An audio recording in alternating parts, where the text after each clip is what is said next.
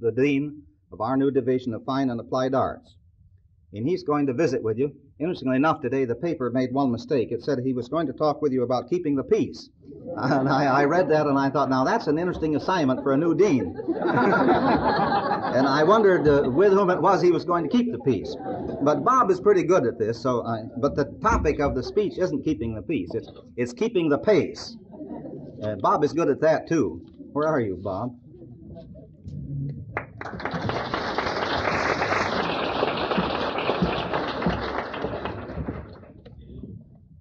President Mrs. Emens, Mr. and Mrs. Bracken, Miss Mish, Dr. Jeep.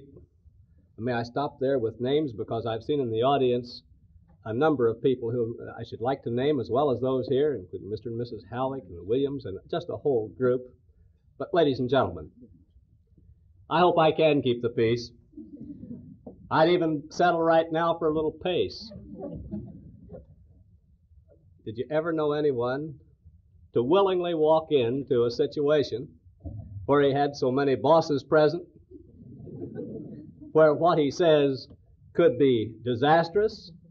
You know, it worried me at length for a period of time, but taking the lessons of some of my bosses, I said there must be a way of sharing this kind of worry, and I found it, and it was this.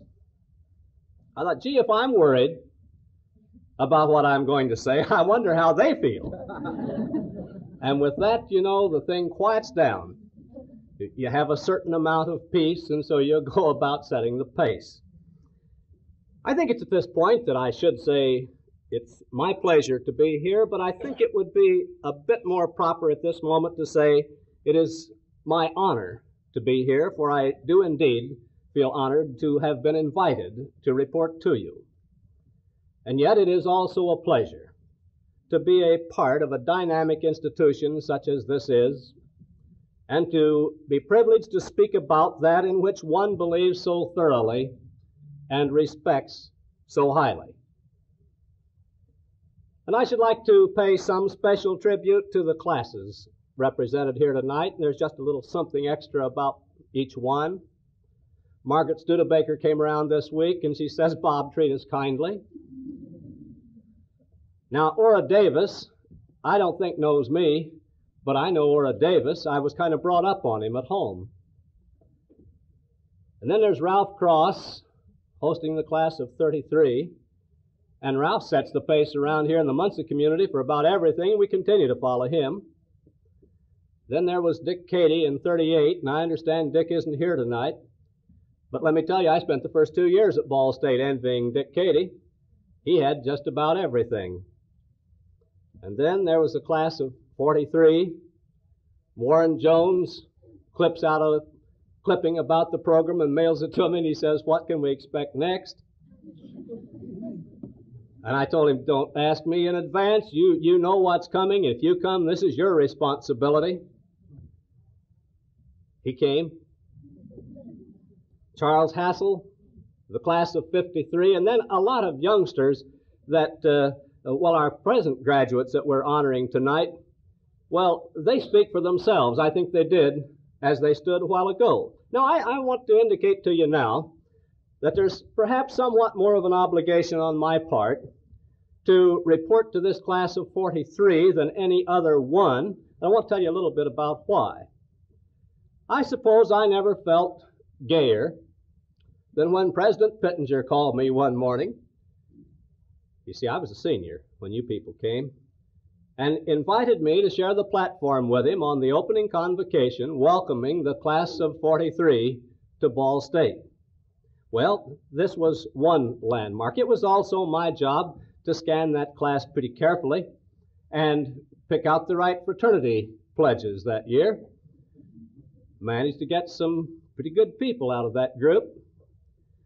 It also happened to be in that class that I found my wife, and there's a wee bit of obligation there and a little care, incidentally. Well, in other words, as I looked this situation over, I thought, you know, this could be a chance to pick up a little vacation money for the facts that I happen to possess about a number of these people. Well, you know how it is. Well, I made an inquiry or two to see just how far one could go with this. Ray Ashley says, but Bob, remember, we had to have a change of president here before you could even come back. Well, very soon I found this was no time for lucrative intent. In fact, I rushed over to the alumni office, made a contribution, defensive contribution, if you please, and vowed right then to stick with the honorable tonight. Well, this matter of keeping the pace, what does it mean? If you should gather a certain connotation of being on the run, then we have at least a partial meeting of the minds. Or, should your interpretation embody certain comparisons with other colleges and universities, we aren't entirely apart. Or, should we enter this realm of being, shall we say, on the beam? We're thinking, but the problem really isn't quite as simple as to fit in any one of those categories. The fact is, we must be on the run to even stay current. And comparisons with other institutions may help on some occasions, but we're all different in our purposes. We're all different in the things that we do. And so this doesn't quite measure up. But let me simply say we believe we are doing a number of things well, that we are indeed setting the pace in some instances, but you're wrong if you think I should stand before my many bosses, a wonderful group of personal friends and alumni, and enumerate any significant number of my own or our own inadequacies. You know, confidence has been described as that feeling one has before he knows all the facts. And so it's with considerable confidence that I approach the subject this evening. Let's begin, first of all, in terms of the growth we have experienced. And surely here we are setting the pace. There is every reason to believe that we shall have more than 9,000 students on the campus next September, and our predictions for September of 1964 call for 10,274.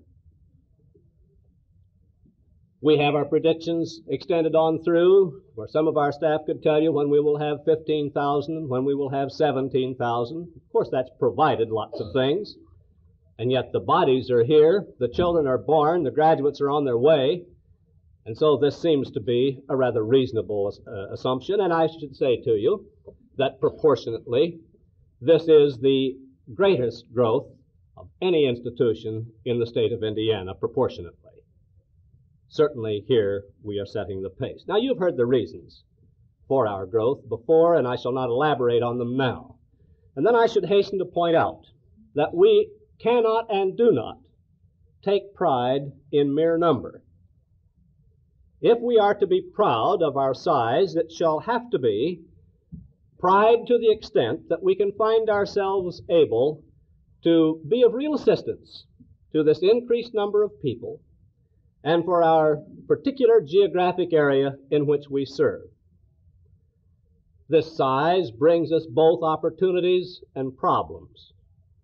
Yes, we've lost some of the things that you and I valued.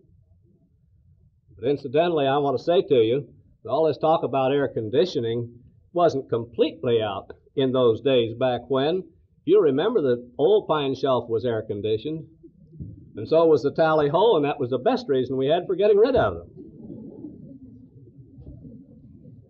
We've had to lose, I suppose, some of our contact with students, some of our being able to call everybody we meet by name, but we have been able, as a result of our growth, to add faculty and facilities and programs and opportunities that just couldn't be with us at the previous stage. And so in this way, we simply try to capitalize upon the advantage and eliminate as much as possible the losses that sometimes do occur as a result of change. But let's look on at still some other things. You know, it's the constant study of our purposes that is so imperative. And it's the result of these studies that determine our direction. And here I suspect we would find ourselves either setting the pace, keeping the pace, or losing the ball. Let's have a look at those purposes as interpreted to some extent at least now. Institutionally, we are certainly dedicated to the education of teachers. And in this we take real pride, may we always. About 80% of our students each year seek certification as teachers. You are also aware that we enjoy much company in teacher education in the state of Indiana, with some 30 other institutions of higher learning engaged in the same process. And so we are not just the teacher education institution in the state of Indiana.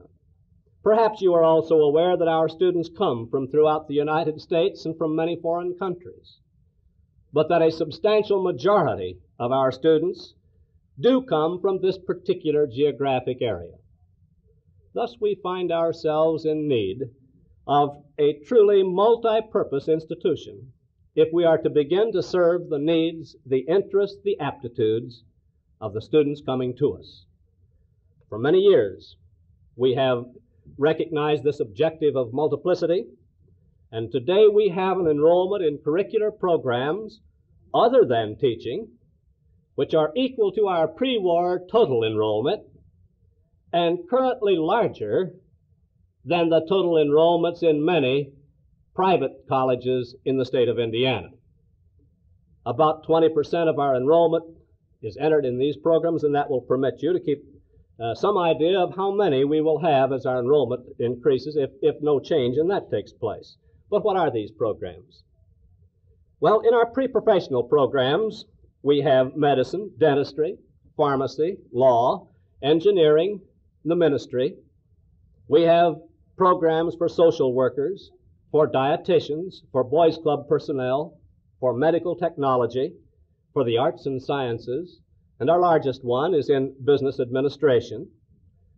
In addition, we have 2-year programs in general arts and in secretarial training. We have understudy at the present time, we hope about ready for approval, a 2-year plus program in graphic arts. We have already approved a new nursing education program, which will begin in September of 1964. These are the kinds of things we are doing in the ways of curricular programs. Another way of describing our offerings would be to say we have less than degree programs, that's our 2-year programs.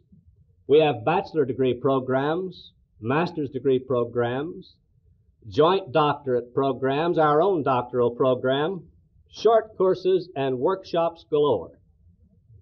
In short, an offering of breadth and depth, both general and specific, more encompassing, if you please, than those of numerous highly reputable universities. Yet by no stretch of the imagination are we attempting to provide all the offerings we might, or that even are requested. Rather, we are trying very hard not to become all things to all people, but to develop only those programs for which there is a real need and for which we can serve well. Other educational problems immediately ahead, just one of which I want to mention specifically. It's a problem for the entire state of Indiana. And that's the matter of how and who shall provide the technical education so badly needed in the state of Indiana. And unemployment is now of major concern both locally and nationally. Unemployment at a time when there are many good jobs available, but lacking personnel properly prepared to fill them. The labor force as a whole, we know, will increase by 20% during the decade of the 60s. But occupational groups, which include professional, semi-professional, and technical workers, will have to increase at least 40% in that same period of time to meet job demands of an increasingly complex society. Our question shall be who, where, and when Will this be provided for? Certainly it must come, or our unemployment picture will simply multiply in the years that lie immediately ahead. Well, let's move along. As President Emens has pointed out, we are also keeping the pace in terms of cost. And this isn't something we're bragging about, but he indicated to you that we didn't get quite the whole loaf. And to keep the quality programs that we must have, we found again that it's necessary to increase the cost of college. Now, this is of great concern to us. It is of concern to people, I'm sure, throughout the nation. Charles Carroll, North Carolina State Superintendent of Education, in testimony before the state legislature in 1961 said, "Every generation must decide whether it shall levy upon itself taxes to pay for the education of the boy or for the ignorance of the man." A rather substantial statement, it seems to me. Surely it is true that we are not approaching the time of providing free higher education, but it's a real crucial point that we decide at what point the person must pay for it and that society must help to underwrite it. This is not our problem alone to solve at the college, but it is our problem as members of the social order if we are indeed to keep higher education available to all persons of ability, regardless of their economic background. But that we must leave for solution at still other times. I think there's no doubt that in measuring the values on a college campus, we would all be inclined to say our first values are placed upon our students. But I think our next values would be on our instructional and operational staff. And I feel we're doing a fine job at this point in maintaining a highly efficient and effective professional staff here at Ball State Teachers College. This is a difficult job these days. The stories you read are true. Finding qualified people in the variety of fields with a level of training is indeed a real challenge, a real responsibility. The last official figures I saw, and I didn't go to the president's office just before this, revealed that we had some 58% of our instructional staff with doctoral degrees. This compares very favorably with institutions throughout the country. It is, I was surprised to learn, much more favorable than in some of the older, longer established colleges. We're finding that our staff today is not only teaching more, but it is writing more, it is researching more than we have been able to do in certain past periods. I did not say we were a more able staff than those in the past, for I, being of the old school, cannot bring myself to believe that we shall ever surpass the abilities of the staff which is so well established, this institution. But in adding to our size, we have been given the opportunity to employ more specialists, and in a period when more highly specialized staff members become essential. Now, we are operating today in a period in history when, according to Dr. Oppenheimer, our store of knowledge is increasing at the rate, or is doubling, in every 8.5 to 10 years. Now, you don't need to testify as to what this means, but look back, people, at the time you had your college education and think how much more there is to know today than there was then. I'm not going to calculate it for myself. But this represents a terrific problem. We can no longer prepare people through a college degree or through a series of degrees that will then say, you go out, you are prepared. You're prepared for a few months maybe. But new developments are occurring daily, and our staff is finding it a real challenge to stay current in their fields. People who graduated in the field of physics 10 years ago, had they not done anything in the meantime, would know almost nothing about what they teach today. The basic principles, oh yes, this is important, but the developments in science, well, we are told that 93% of the important living scientists are the important scientists of all ages are living today. This represents then a challenge to us in helping ourselves to stay current.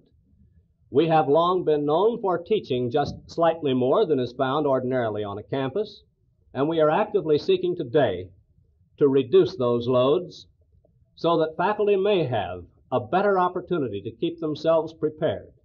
But let me tell you, in this period, when much talk is being heard about decreasing the work week, this reduction in load is in no way intended to reduce the length of the work week of the faculty. It's to merely change the occupation of time during that period. Let's talk a bit about our students. I went up to counseling and I said, what kind of students are we getting today? And they say, good ones. Well, I know that. How good?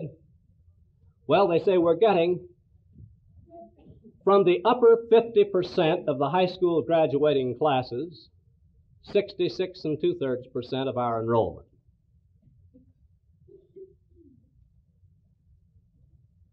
Good selection. When we don't select for admission, we select through retention. Yet you see the selection process has taken place already when they come to us. No doubt you have heard reports that college work is more difficult now than was true a few years ago. Now this I would not deny, but at no time have we purposely attempted to make the work more difficult in order to eliminate students. Our rate of disqualification continues rather constant. Our work has been upgraded, and this has been a rather natural phenomenon resulting from a variety of pressures from the total social order. It's happening in everything.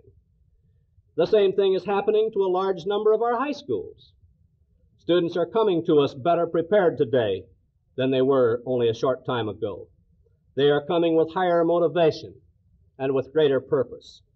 High academic achievement at both the high school level and the college level enjoys a much greater respect than it did only a few short years ago. People don't duck anymore to be called egghead.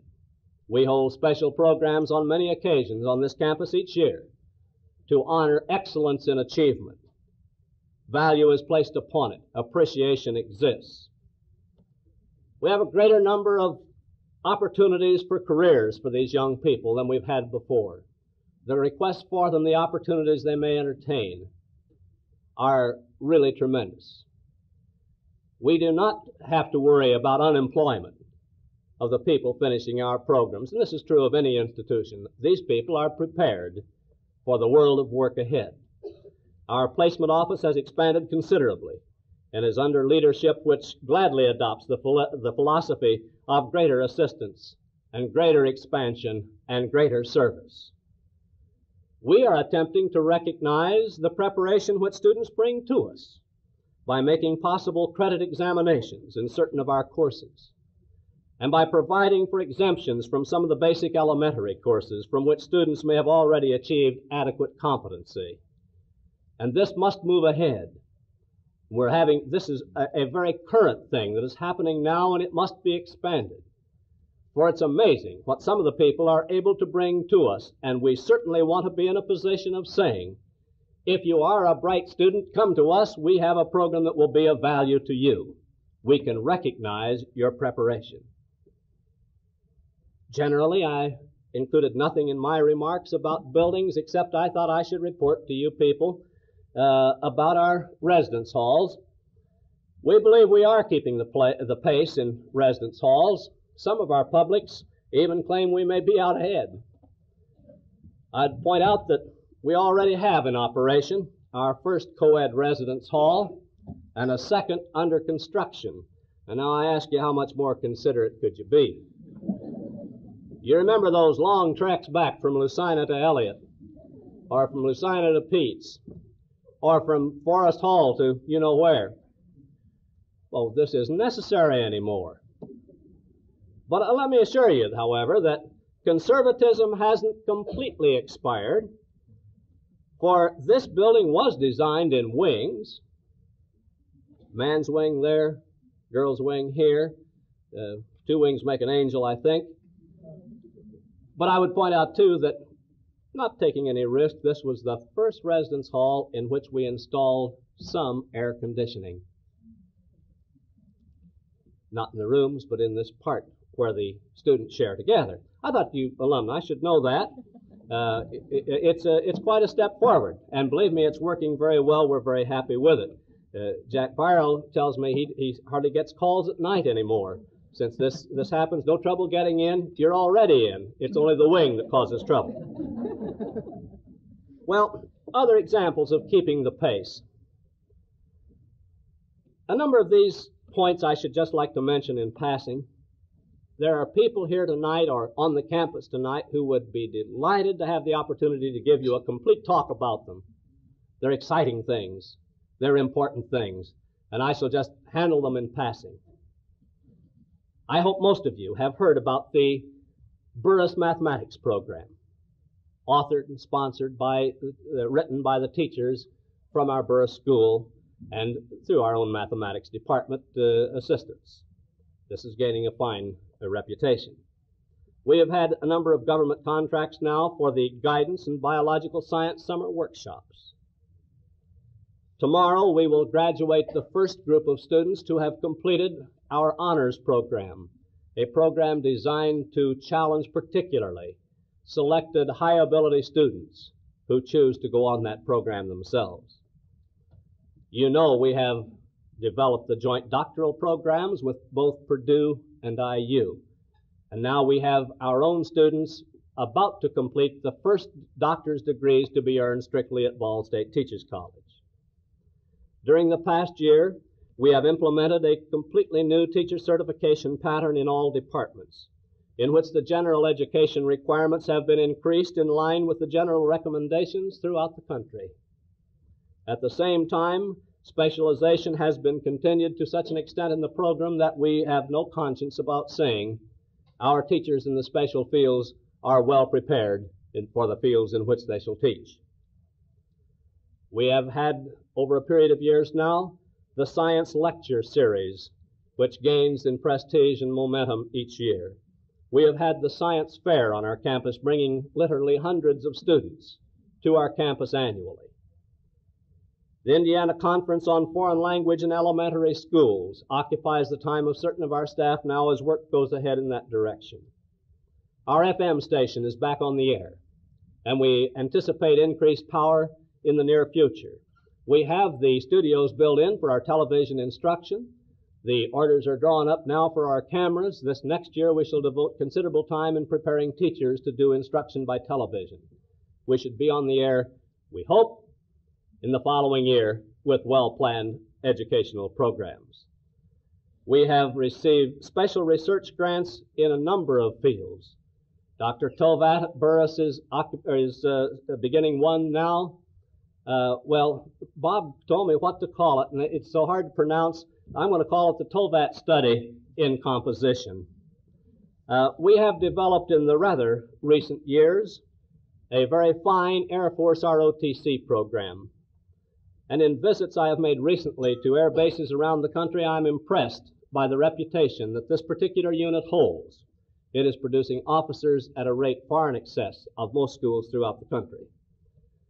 The new linguistic approach to the teaching of English has received real leadership here at Ball State. We have developed an accounting internship that is an outstanding program, and it is with the cooperation of 6 leading public accounting firms throughout the country. A new art center is in the process of being developed at the present time through the courtesy of the Ball family and under the direction of the art department and Dr. Nichols. This is to be in one of the Ball houses on Minnetrista Boulevard. And the family has made this available to us so that we may develop a real community art center there.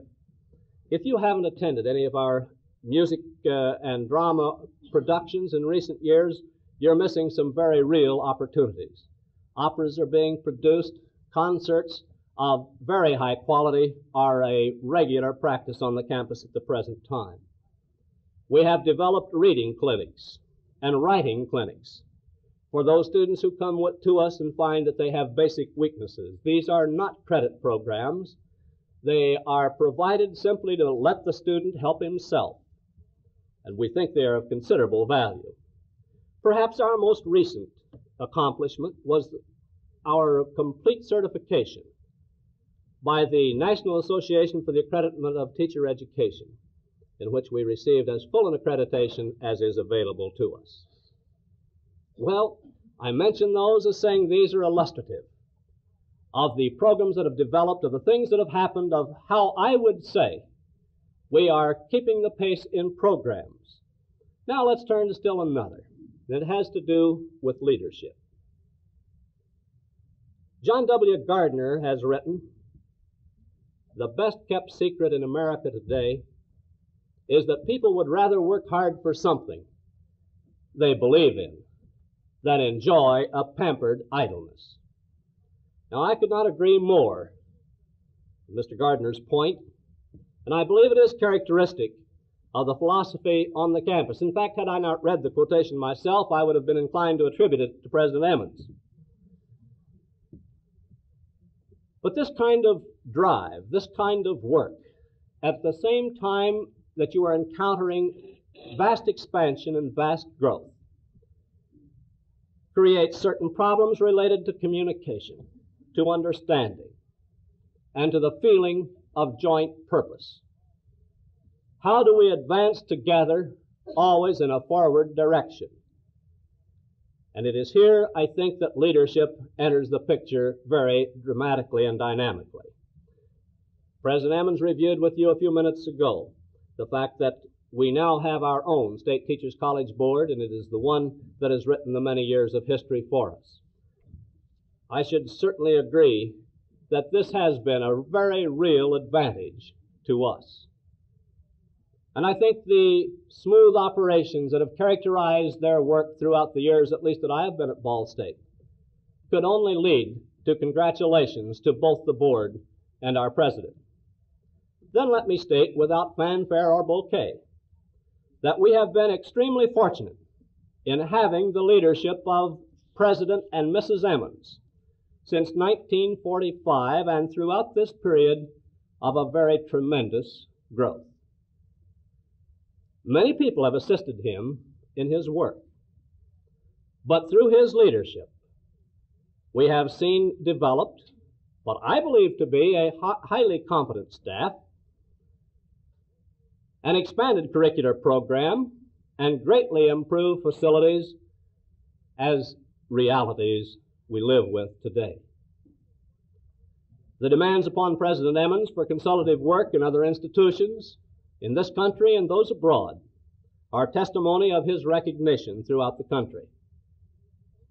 The needs for positive dynamic leadership only increase each year that we are in existence. I should give special recognition to the President's four major administrative heads, Dr. Baum, Dr. Wagoner, Dr. Byrell, and Dr. Burkhart, for the part they have had in assisting him with his program. And then there are the 14 department heads who carry a really tremendous load on this campus. But I always end up by having to say that the President, his administrative heads, his department heads, all are dependent for their success upon the cooperation and assistance of their complete instructional and operational staff. And so, you see, we find why it becomes so necessary to have both direction and leadership, faith and understanding, cooperation and willingness to fight ahead for that which we believe to be so important. John Mason Brown has said, "Existence is a strange bargain. Life owes us little. We owe it everything. The only true happiness comes from squandering ourselves for a purpose." Perhaps it may seem odd to think in terms of squandering ourselves into future successes, but in the tone of John Mason Brown, what better could we do? It seems clear that in the long run our challenge is to our sense of purpose, our vitality, and the creativity of the members of our entire college community. Failing to meet this challenge, the stratagems of the moment shall be of little avail. I feel confident that the faculty, the staff, and the student body would join with me in pledging our squandering, or giving, if you please, our vitality, our greatest effort toward the continued success of Ball State Teachers College. Our future is limited only by whatever limitations all of us collectively possess. Keeping the pace? Well, I'm too prejudiced to answer whether we are or whether we aren't. I'd rather leave it on my, shall we say, prejudiced facts to let you draw your own conclusion. Thank you.